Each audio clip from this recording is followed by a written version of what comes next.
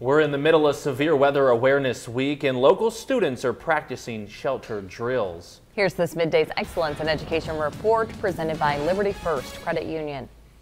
We are practicing our shelter drill for Severe Weather Awareness Week. So we're doing the citywide tornado drill is happening today, and so we have taken this opportunity to practice our shelter drill here at Adams. As soon as the sirens went off, the kids at Adams Elementary School filed out of their classes and took shelter in their designated hallways to practice safety.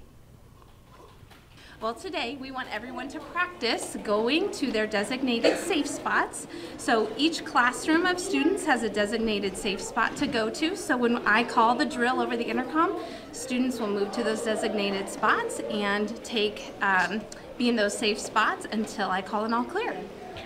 Adams Elementary School wasn't the only school that participated this week. Other elementary schools took that time to brush up on their safety skills.